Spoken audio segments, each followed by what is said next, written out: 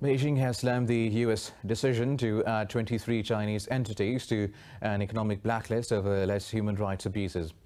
The U.S. Commerce Department's entity list bans Americans from selling goods and equipment to those firms.